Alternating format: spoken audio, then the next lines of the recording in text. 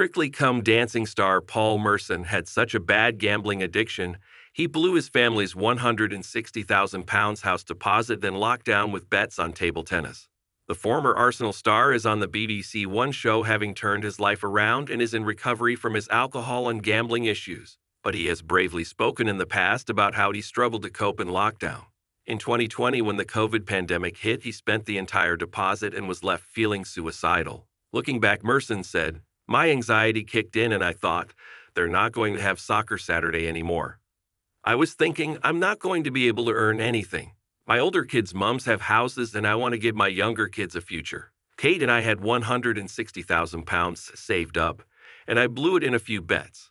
It was all online, but it wasn't a bookmaker. It was a private bookie. At the time, because of lockdown, the only sports being played were table tennis tournaments and golf." Merson, 56, told The Sun, "My last bet was $8,000 on a table tennis player. I didn't have a particular knowledge of table tennis, but everything was locked down at that point, so there wasn't much to bet on. When I got to that point, it was just a total chase-up to try and get my money back, which is a prime example of a compulsive gambler.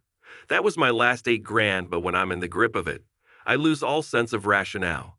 After losing the money, he said it began to eat him up, and he knew he had let down his family and felt suicidal. After the incident, his partner Kate took control of the family finances, and he is now blocked from all betting companies, so he cannot gamble even if he wanted to. Speaking to the Mirror ahead of Strictly, he said he hoped appearing on the dancing show would help others with their addictions. He said, "Being an addict and a recovering alcoholic myself, to show people watching this show who have got addictions that you can go out and do something like this is so important.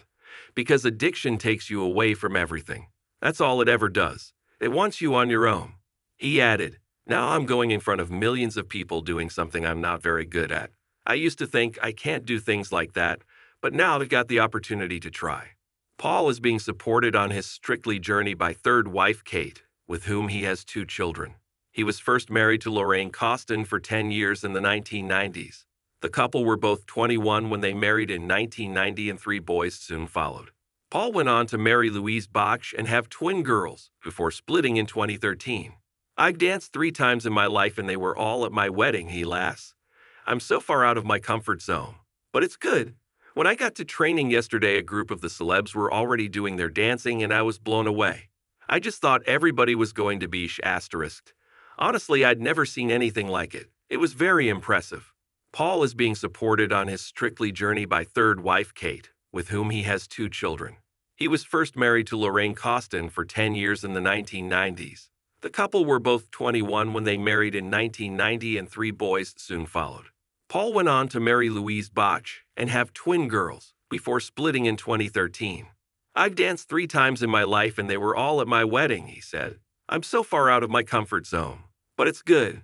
When I got to training yesterday, a group of the celebs were already doing their dancing and I was blown away. I just thought everybody was going to be **.